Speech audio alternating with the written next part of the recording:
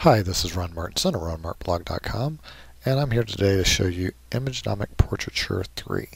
This has always been my favorite skin softening product, so now that there's a new version, I'm excited to test it out and see what's new. So generally when you come up from the beginning, you have the default settings. There's also enhancements, which I always turn off. This is just personal preference because this is something that I can easily do in Photoshop or Lightroom. But if you like that functionality to adjust the warmth or sharpness or so on, you can. But for my demos, this will always be turned off. And another thing to notice is that since I am using this from Photoshop, that I can have the changes apply to the same layer. However, I always prefer to have it as a new layer with the output mask option. And I'll show you why in a little bit. Now, some important things to notice here is that I'm using the default setting with no smoothing on right now, so if I click for before and after, you see it's the same. Now what I'm going to go ahead and do for the sake of us doing this demo from a 4K display is I'm going to click on normal. This way you can see some of the skin softening apply. Many times I'll do default for my own images and then normal for special circumstances. Now, this was shot with a super sharp Sigma lens, so I'm going to probably need normal for it even if this was my real image. So when I click on this white thing here, this shows me my mask and basically what's going to get skin softening on it. You see there's a lot of things that are getting skin softening that I don't want to get it. Now I can either start new, pick a mask color and then add to it, or I can work with the default mask and then just simply make some modifications. So that's what I'm going to do. And once I click one of these, it'll actually show me the mask here. So if I wasn't in this mode, I'd still get to see the mask. But I like to actually just stay in this mode and say, you know what, I definitely want some skin softening on these cheeks, so let's add that to it. And you'll notice it created an entirely different mask. And then if I look around and say, you know, there's some area here I want to have it as well, you'll see another adjustment. Now, of course, there's still things happening in the background that I don't want, but we'll get to that later. The other thing that I can do is come down here and say, well, you know, I really want some in this dark area of her face, but if I do that, it's going to bring a whole lot in because it's trying to, you know, measure this range and all the tones within this range within the entire image. And that's probably a little more than I want. So it's easy to undo that. Just come over here and click just what you think you need. And this is kind of just a series of experimentations to get it dialed in just the way you like. And kind of personal preference. Some images are really tough because there's a strong difference between what's in the shadows and what's in the highlights. So sometimes you need to create two layers or use this product twice in order to get everything dialed in just right. For this particular one, I'm going to just leave it like that. Click OK. Oh, excuse me. Let's go ahead and turn off that mask and just show you one quick thing. One of the new great features of this one is that the zoom works really quickly. So if I come in here and zoom in, you'll see that it's all real time and the skin softening comes in really quick. If I press the space bar and drag around, I can move the image and you see when I click, I get before, I get after. This is a beautiful young woman with really good skin. However, with this super sharp lens and the side lighting, I'm going to get a lot of texture in her face. And so we're not really trying to make her look like she belongs in a wax museum. We're just simply trying to dial down that really harsh effect that we get. The human skin has, you know, flakes and pores and texture that is, you know, perfectly fine when we look at it in normal life, but when we have an image, we tend to stare at things, and so this is sort of addressing some of that harsh texture. Now there's still some flaws in here, and this product doesn't really account for us working on that. You still have to do that in Lightroom or Photoshop. So what I'm going to do is I'm going to go ahead and click OK. And what you'll see here is that it's created a layer just as I requested. If I Alt-click, you can see where the mask has been applied. But you'll see that it also did some things that I didn't really want. Now there's two ways to handle this problem.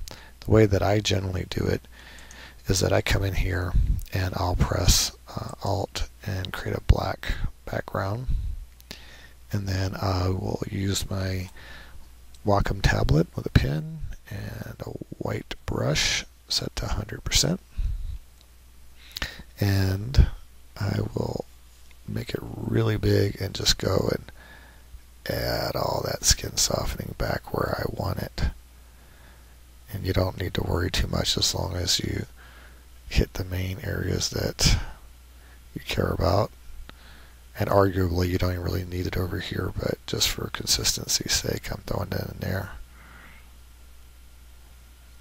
And so when I do that, if I go Alt click on my mask, you can see how much was applied. I can see where I've missed. And let's click that again. And you can see that now I've got my skin softening. Now, since this isn't something that, actually just show this layer again. Oops, we missed a little area here. Sometimes it helps to do it that way just to make sure we got it all. All I did was Alt click, or just show this one layer, and I'm just painting in any areas that I missed.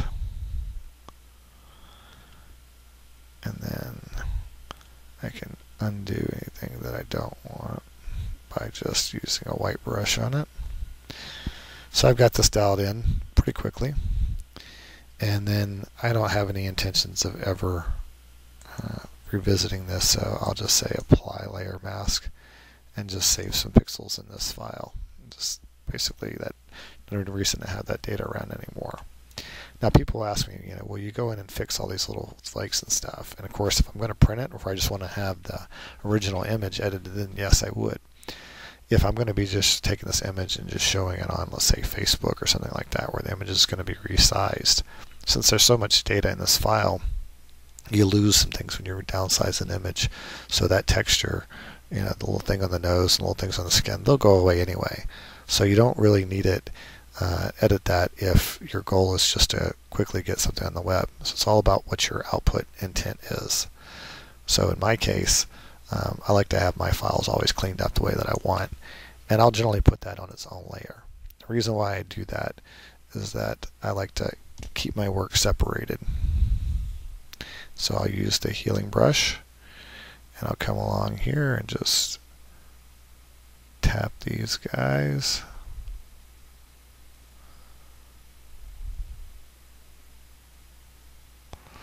And you know, depending on what all I wanted to do, I might go hit a few other things. But for this demo, that's good enough. So now, oops, one more thing here on our chin.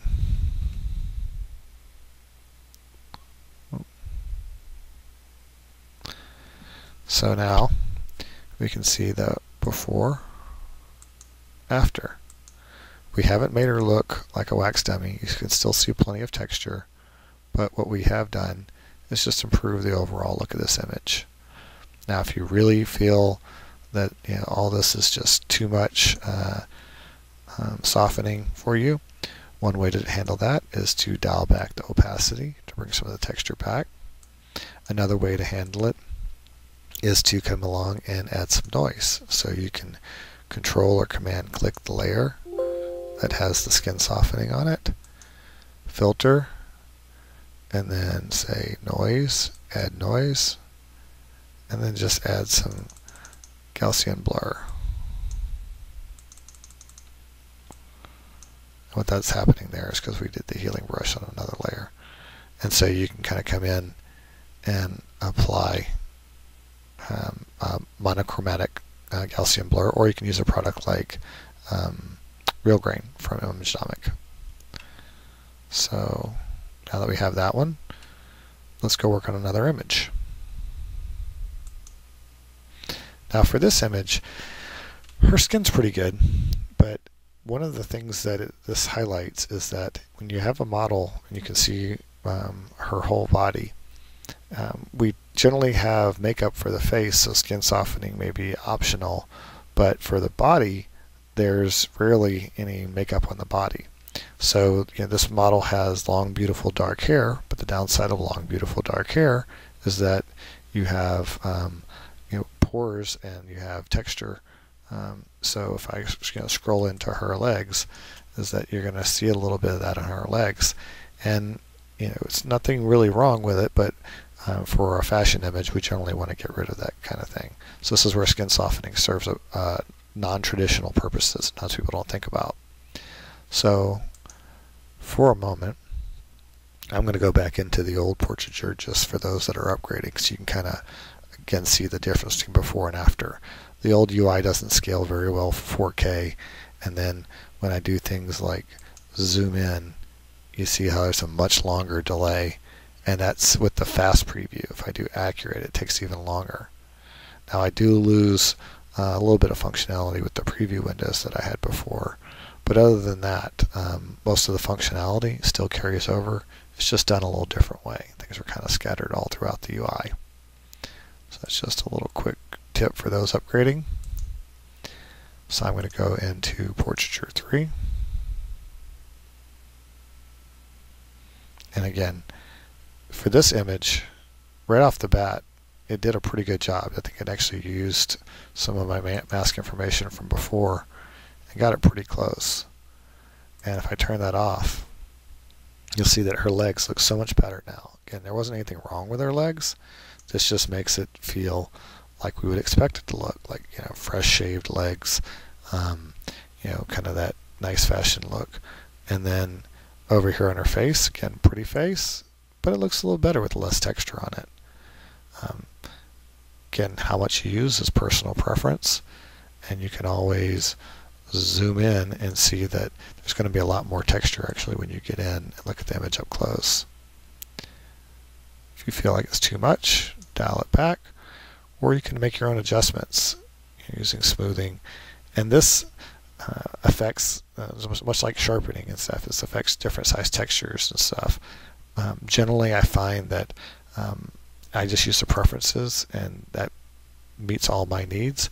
But if you really felt like, you know, okay, I want a little less large texture or more fine texture or whatever, and came up with something you liked, cool new feature in this version is that you can create your own presets. And not only that, you can easily import and export presets. So it's a nice new added feature. There's also an improved undo and redo. And so not a whole lot of changes, but the ones that are there are super helpful. There's also an ability to see before and after, both side by side or above and over. But personally, I just prefer this method, and then using the click to before and after. If you're in one of these tools, as I've mentioned before, you can just press the space bar and get before and after. So back to the demo. This time for fun, we'll just use the black one. And then we'll say, let's go ahead and add this into it. See, we lost a lot. Add that. Okay, now we get more back. We got it a little closer dialed in the way I want it. You can see from this mask, though, that there's more than I probably want on this whole thing. But that's okay. I'll show you how we can deal with that later. Because since there's shadows on the face, sometimes you have to make that compromise. And you can kind of see what all's going on here. So I'm going to say reset this back to the normal, which I've got. Turn that off. And now you can see the skin softening applied. I'm actually quite happy with how that turned out. So I'm going to click OK. And again, the way you deal with the fact that we have a mask with a lot of busy area in the background that you really don't want applied is just to come along here and create a black layer, use a brush, and then quickly, white brush, and quickly highlight what you do want to keep. It's just going to be her face, her arm, her hand, and here, make a little bit bigger, and then we'll get her legs. So now that we have that, we can just show just that layer and catch any spots we might have missed, because it's usually quite common to miss a little bit. So we'll kind of be a little more aggressive and then dial back. And you don't need to make all this stuff perfect. It kind of depends on, you know, what's going on in the background. Darks really aren't going to make that much difference, but if you have like some real textures that you don't want to see softened, then definitely take the time to get those out. Again, we'll add some more back here. Her arm kind of goes down a little bit, so we'll add that. Get a little more of the hand. Make sure we got everything we want for the face. There's a little more fingers we missed. All over her forehead. I'm actually okay with what's left there.